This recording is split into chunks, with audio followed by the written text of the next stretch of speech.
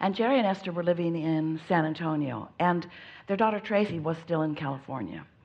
And every chance she got, Tracy would come and visit them, and often she would time her visit with an Abraham seminar.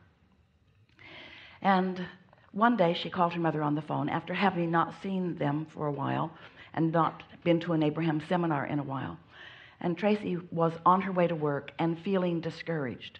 She said, "I've lost my Abraham mojo. I don't feel happy. I don't feel eager. I miss you guys.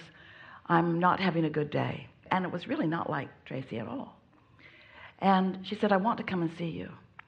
And Esther said, "All right." And she said, "I want to come when there's a seminar." And Esther said, "All right." And then she said, "I remember being there in Austin."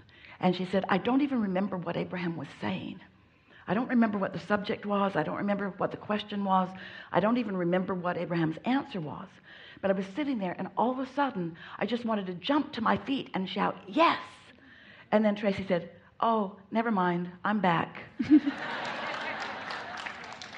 All she had to do was recall and isolate and find the vibrational essence of and tap into the vibrational beingness of all of that. And she returned not only to her alignment with her inner being, but to everything that is in her vortex that she must not ever be separated from.